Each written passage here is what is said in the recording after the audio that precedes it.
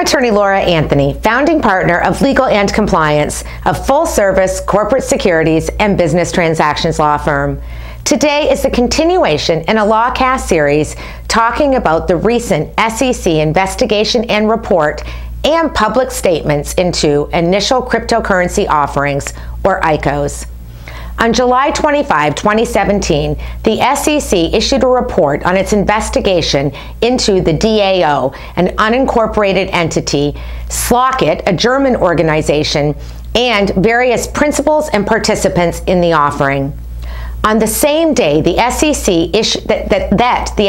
issued its investigative report, the Division of Corporation Finance and the Division of Enforcement issued statements on the report.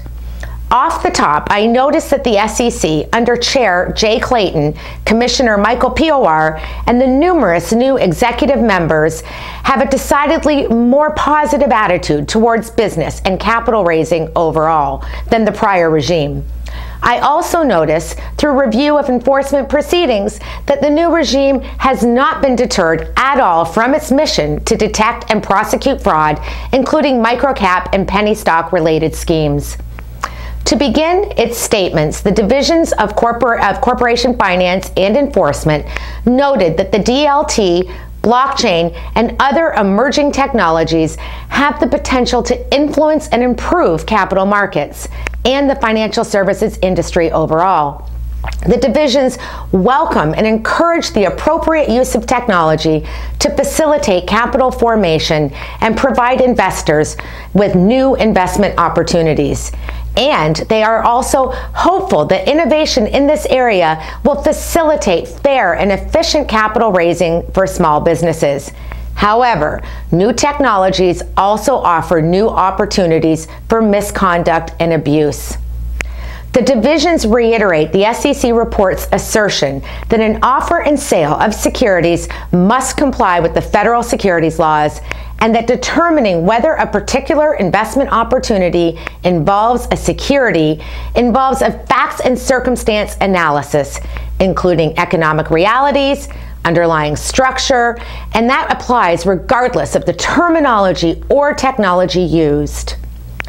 Noting that the SEC report had found that the DAO tokens were indeed securities, the divisions cautioned sponsors and other participants in offerings of digital or other novel forms of value to consider whether they involve a security and thus their obligations under the federal securities laws, including registration or meeting the qualifications for a registration exemption. Market participants that operate a web or other platform that facilitate transactions in securities must also consider whether they need to be registered as a broker-dealer or an exchange, and if there is an available exemption from such registration.